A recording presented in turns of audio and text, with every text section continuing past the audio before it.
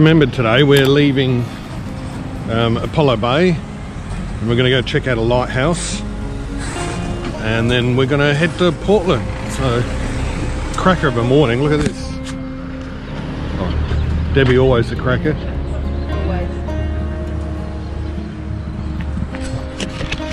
Nice and still and quiet. So we'll get on and ride bikes and check out a big old lighthouse. Apparently the most significant lighthouse in Australia. So there we go. We'll see you out there.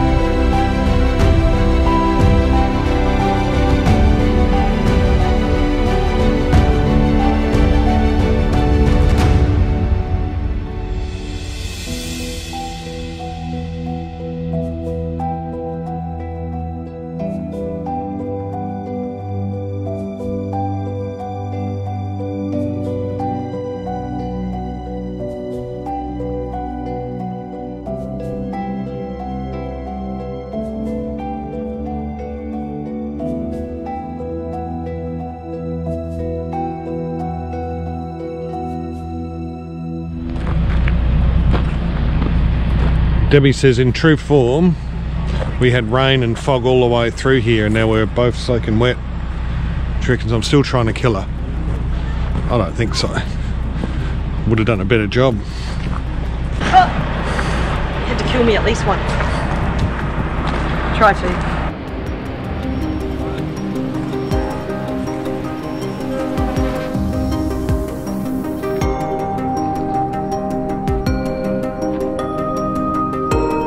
Debbie, the weather girl. Yeah, there was like your minimum and your maximum, and your wet bulb and your dry bulb. If it was wet, it was raining. If it was dry, it wasn't. Yeah, and if there was a string going that way, it was windy. You idiot. So there's a lighthouse, you can just see it there. We're not allowed to walk in it because they had earthquakes here recently, which is a bit of a shit, but never mind. But you can book a room and stay here. I come out and stay at the lighthouse overnight, so there's all these different accommodation places. One of these is a cafe, but you can actually stay in all these different rooms here if you want. Long way to drive for dinner though. Maybe the next time. You probably can't see, but just to the right there's a rainbow and a rain cloud there of the... Here's another rainbow. Bright and colourful rainbow.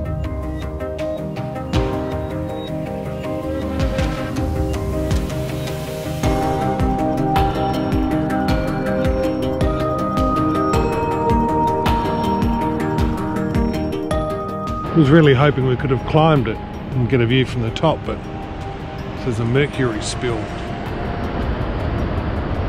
So not so much unstable, just really poisonous. Well, there we have it. Apparently Australia's most significant lighthouse. Quite interesting. Now we're back on and hopefully not any more wetness.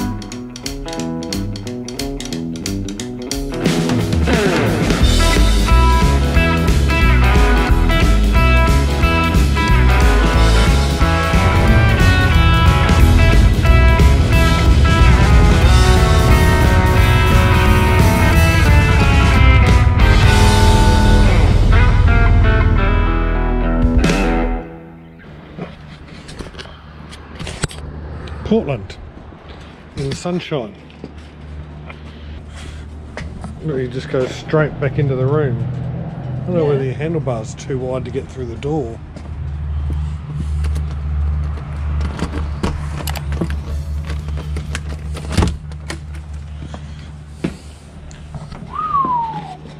Flash.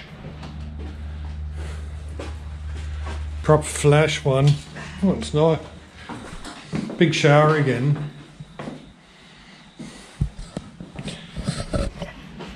Time for a rest.